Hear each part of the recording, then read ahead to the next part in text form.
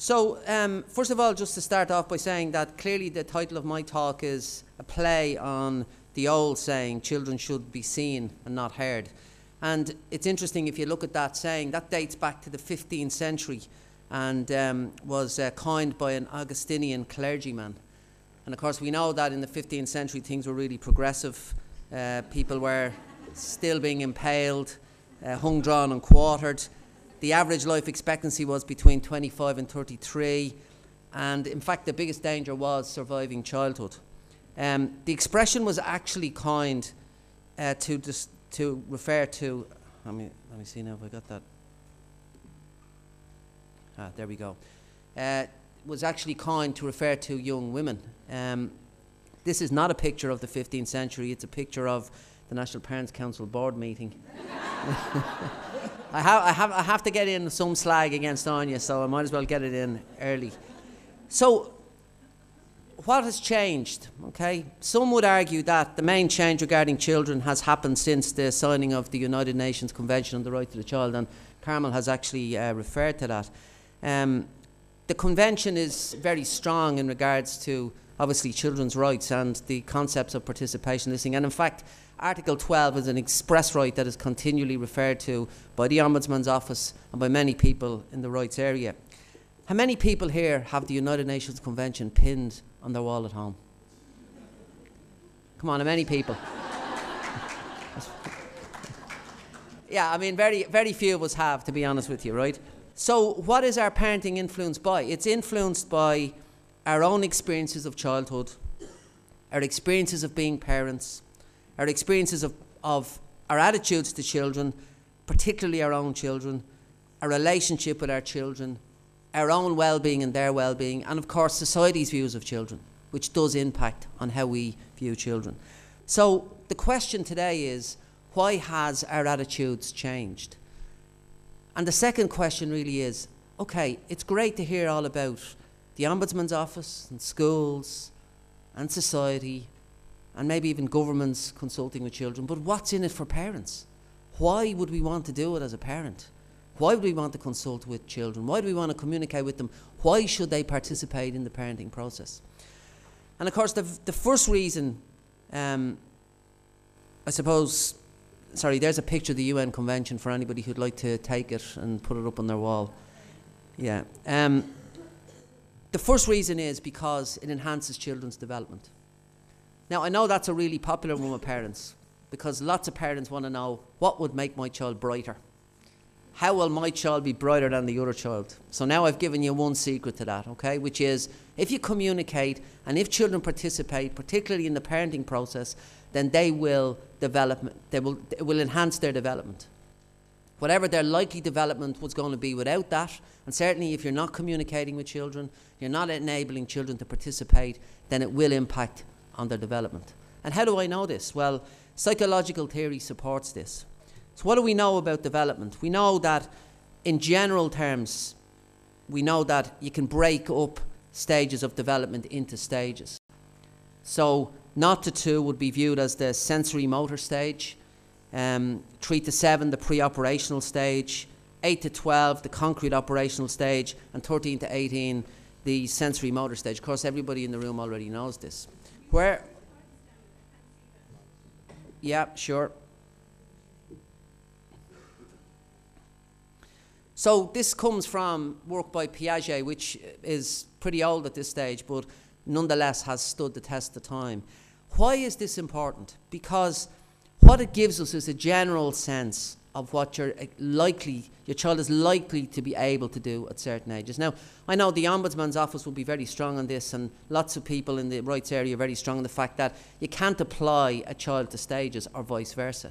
So I'm not suggesting today that every child fits into this and that children of particular ages are not capable or are capable, because each individual child will be different.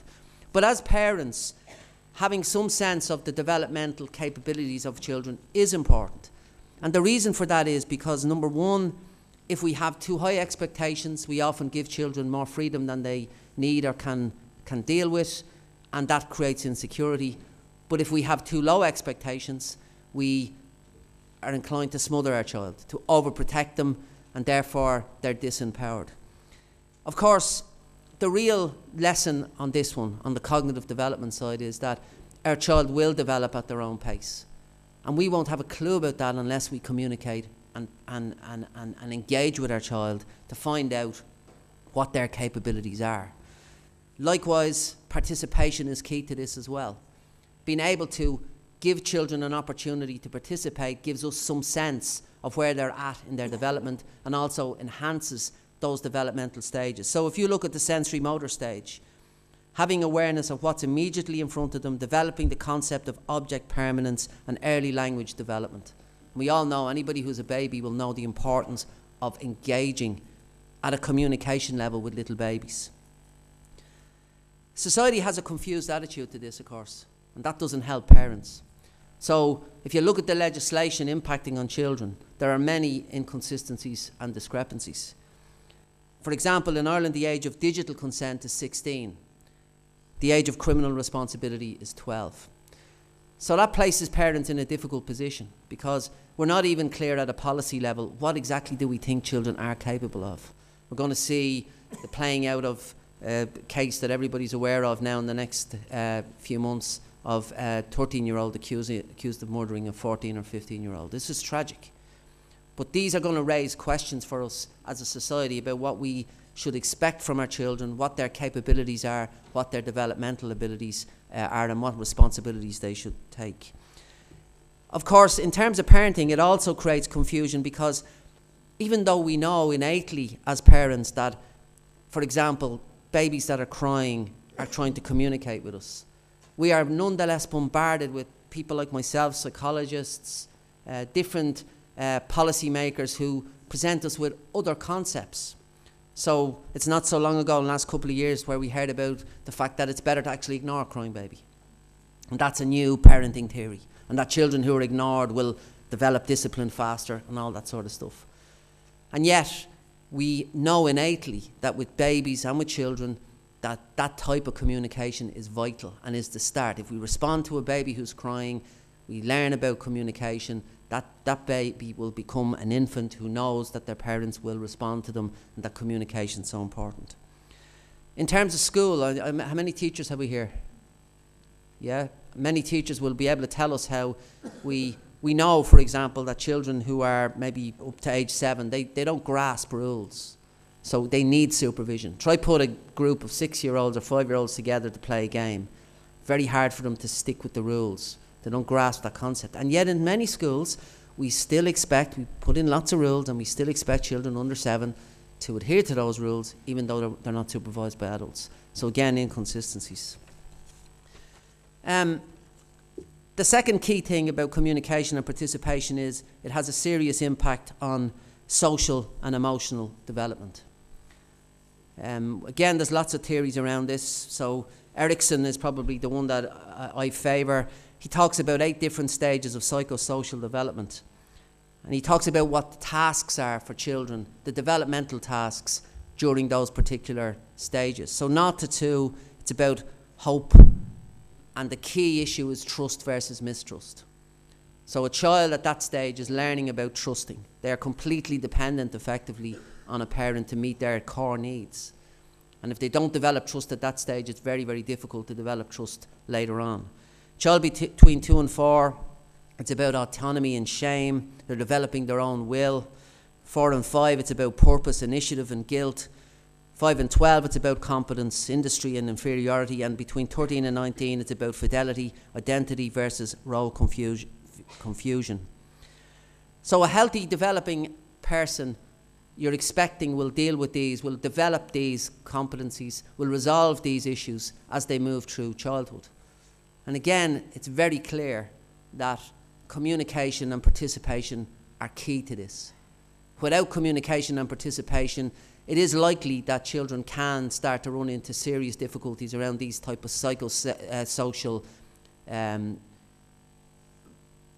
blocks that build on each other, and that they will have an impact as a child moves forward and indeed becomes an adult. What Erickson is telling us is that for a child to be emotionally healthy and to be an emotionally healthy adult, he or she needs to develop a strong sense of trust and self-value as a young child. He also needs to have developed a sense of self-confidence, to allow him or her to take chances, a sense of an ability to achieve, and a sense of positive self-image.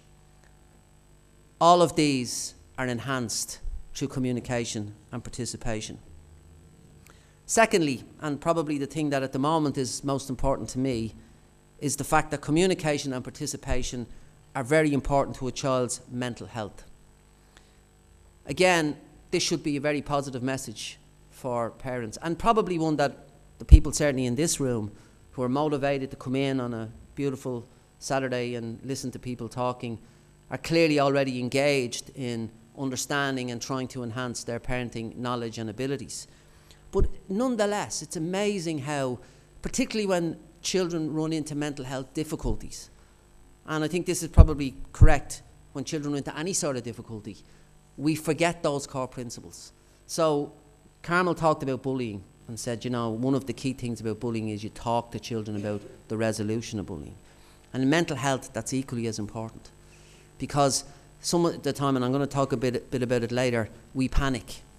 And so all the consultation and all the participation and the communication sounds great until our child says, I'm feeling very depressed. I'm feeling very sad. I don't want to go into school. I have no friends. I feel my life is horrible and terrible. And suddenly the communication barriers start to build, because as parents we go, oh my God, I've failed. What have I done wrong? How have I missed this? What happens if I better do something? And we forget to go back to that next step, which is, I wonder what my child thinks would help. For children to be mentally healthy, they need to feel loved and safe. They need to learn how to be happy, to build emotional awareness and psychological resilience. They need to have self-belief. And they need to be able to meet emotional health challenges. And again, communication and participation play a key role in all of this. This slide here, which I hope you can, is what I call the emotional health bucket. And it just, I suppose, identifies some of the key things that feed into that sense of self-belief, that sense of being able to be happy. When I say being able to be happy, that's a really interesting one for Irish people, I think. We find it difficult sometimes to admit that we're happy. You know, what would you do if you won the lotto? I'd hate to win the lotto because it would destroy my life. I personally would take the chance, but there you go. Having self-belief. Any Americans in the room? Okay, I'm not insulting you now, okay? Just so we start off here, right? But if I've done talks, as the chair has said, right across the world. And if I say to an Irish audience, can somebody tell me what you're good at? Very few people put their hand up. If I say to an American audience, can someone tell me what you're good at? Loads of people put their hands up. And that's a culture thing. And it's about self-belief. And in fact, Irish people sit back and go, oh, I can't believe your man's after putting his hand up. So when I ask this question now, you Americans better not put your hands up or you're in big trouble, okay? And by the way, I like that T-shirt, which I was noticing earlier on. Yeah. Of course, when a child starts to experience mental health difficulties, communication enables them and us to assess why these might be occurring and to find the right responses. A child's participation in the solution process is also essential, otherwise it will simply not work. I spend most of my time talking to parents about children's mental health. I get calls every day. My child is really anxious, won't go to school, is wet in the bed, it's really bad. And when I ask the question, have you spoken to your child about this? Parents usually say no, to be honest. And I don't blame them, that's not a criticism. That's a natural reaction. Because parents think, if I raise this issue, is it going to make it worse? If I hear stuff I don't really want to hear, what am I going to do? And also, you know, this is an area I just haven't got a clue about, and I'm really worried that something bad's going to happen, so I need to intervene really fast. And so they phone somebody. And that's reasonable. But when they have that conversation, the solutions start to emerge. And no one's suggesting that a child in 4th class or 5th class can find a solution necessarily. But they will give a perspective that will be really key. They will outline what's causing the problem. And they will give a sense of what they think might improve things. And that helps us to build a solution. We do a competition every year among the schools. We ask primary schools and secondary schools to be part of this. And there's two competitions. One is to ask them to do a film. And the other one is to apply and explain all of the mental health initiatives they're doing within the school. And we're a mental health organisation, but very, very quickly we realised that if you're going to be effectively intervening in schools and trying to get stuff that really does work, it has to be driven from the children themselves. And in the first year or two when we started this, people were sending in stuff, really classy stuff, but they were all done by the teachers and the parents, and it was great. But they realised themselves as well that in fact the message is coming from the kids. And there's lots of things about that video that people might go, well, you know, are the messages clear enough? But they're very clear to the kids. The kids themselves saw the messages as clear. One of the key things around communication and participation is this concept of empowerment. And empowerment of a child plays a key role in not just keeping them mentally healthy, but also indeed in terms of helping them develop healthy, and also in terms of this concept of citizenship. And what do I mean by empowerment? Well, the first thing is ego, okay? So they need to have an ego. Coming back to this concept of, and useful to ask ourselves, do we have ego as parents? Second one is meaning. Have to give them meaning in their lives. Okay? And we have to understand what their meaning is. A young lad who smacks a guy on a football pitch, that means something different. That is being driven by something different from an adult who smacks somebody on a football pitch. And so understanding their lives and understanding their behaviour requires us to explore with them about meaning, and that's best done through communication and participation. Personal autonomy speaks for itself. Ownership. When you speak about rights, and Carmen will tell you this, everyone always says, what about responsibilities? And ownership is a nice way to really conceptualise both of those things. So they have rights, but they also own their decisions. They own what they're doing in their lives.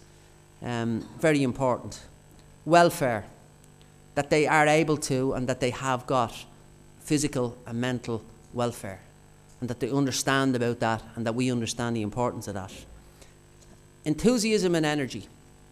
Really important. Enthusiasm for life, energy to participate in stuff, energy to be engaged in their lives and in the relationship with us as parents. And then lastly, the concept of recovery. Communication and participation play a key role in keeping children mentally healthy. One of the big misunderstandings for people is that when you talk about mental health, the assumption is that people will always be mentally healthy. But 1 in 4, 1 in 5 people will have a mental health issue. 1 in 10 children will have a mental health issue serious enough that they will require specialist help. So as parents and as children, it's useful for us to prepare for the fact that we will experience mental health difficulties. What extent they might be is hard to tell. It's determined by our personality, by the sort of social and emotional issues we presented with, by the sorts of supports we have. And the reason this is so important is because very often when children experience a mental health difficulty, parents feel guilty. They feel they've failed in some way. I was at that talk by Paul Gilligan and he told me to do this and I've done it, and I'm still now facing into a situation where my child is experiencing emotional issues. But the most healthy perspective is to say, well, actually, communication and participation are going to help me to deal with this, number one. And number two, this is not unusual. This is something that we can work through. And so recovery and having a recovery plan and understanding that children and adults can recover from mental health issues is really important to empowerment, and having a way to do that. So, how do we do all this? What are the principles behind communication and participation? And this slide I've tried to demonstrate 3 things. 1, the principles around communication. 2, the principles around good participation. And 3, I wanted to deal specifically with the issue of discipline. Because aside from the crisis that can hit parents around mental health and health, etc., or difficulties that arise as a result of maybe a death or whatever, one of the biggest issues for parents is this concept of discipline. And one of the areas where communication and participation probably break down the most is at that position when they are confronted with discipline problems or believe they're running into a problem with their child's behaviour, etc. The Before I move to that, I just wanted to pick up one other issue that Carmel talked about. The third and most important part of communication and participation is, of course, this concept of a right. And so citizenship is something we need to always keep in mind. But I think from a parenting perspective, rights are very important to talk about, but it needs to be conceptualized in a sense that you are enhancing your child's individualism. You are recognizing that they're a unique person, that they will develop in a unique way, that they have got rights, and they have a right to be themselves, to be individual, to be unique. And therefore, communication and participation enhances parenting because it enables us to let our child develop that uniqueness. And that involves, of course, recognizing their rights, but it also is key to citizenship. So, let's take the first couple. Listening with genuine ears, with understanding and respect. I know that the National Parents Council do a whack of stuff around good listening skills. I'm not going to go over that today, but listening is a really key skill. And with children, it's a really important one. So a child will say things, and it's not just about what their words are, it's also about what the interpretation of that is, what meaning we place on that. Really important. Asking questions and reflecting back what we understand we are hearing. Seeing beyond negative statements to hear what is actually being said. Taking responsibility for our own feelings and wishes, and where possible, telling the truth.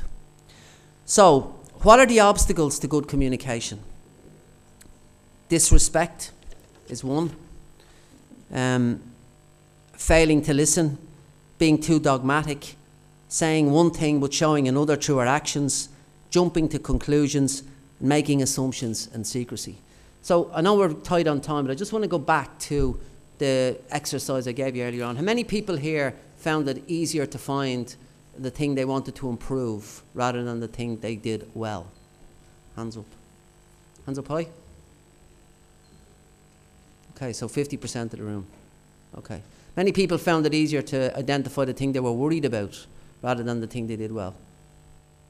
Hands up. Yeah. So one of the biggest obstacles to communication and participation is parental confidence and anxiety. I would take the view, and we don't do any measures of this, but I would take the view that parental confidence is probably lower than ever before in terms of generations, and yet parental skill and ability has never been higher. And the small pieces of research that are available tell us that we spend more time with our children, quality time with our children now than our parents did. Our children most likely will do better educationally, in terms of health, mental health, than generations before us. And yet parents generally feel anxious about their abilities. And that's because they're barraged with stuff. People like me saying you should do this and you should do that. The media saying you should do this, you should do that. It's awful. Look at the mobile phones. How many people here are worried about mobile phones and children? Everybody, see? Yeah? Okay, so this is the new thing now. So one of the big things, one of the big blocks to communication and participation is anxiety. It's about worrying, and it's a great thing because we want our children to do really well, but we worry about our abilities. Are we giving them enough time? What are they doing when we're not with them? Our phone's going to damage their lives. Is the internet going to damage their lives? What about academically? Am I putting them under too much pressure? Am I not putting them under enough pressure? Will they do well, etc., etc.? We really need to contain that. Participation. We need to be clear about the purpose, what it involves and how it impacts, and Carmel talked a lot about this. We need to give our children age-appropriate, relevant information. They need to consent. They need to participate on their own terms. They need to create a child-friendly environment. It needs to be democratic and non-discriminatory. The biggest mistake we ever made as parents was we consult our children about where we go on holidays. They're now in their 20s and we still consult them about where we go on holidays. Don't consult your children about where you go on holidays. No. But where do we go? I have no idea. You better ask my daughters. Don't know yet. Discipline, crucial one. Communication and participation, really important to this. Modelling good behaviour is key to this. Talking about decisions, listening to resolutions, influencing a child to think about the rights and wrongs of situations. helping a child through support and guidance to control their behaviour. My message today is twofold. One, I'm not here to make people feel bad about what they're doing. I'm actually here to reinforce what you're doing. My experience and the fact that people are here today, as I've already said, indicates that people are doing a really good job. They know, everybody in this room knows that communication and participation are important. My message is that there's something in it for us as parents and for our kids. They will develop more healthy if we communicate with them and we encourage their participation. They will be mentally healthier, and we will create citizens that will take that sense of citizenship right through to their adulthood.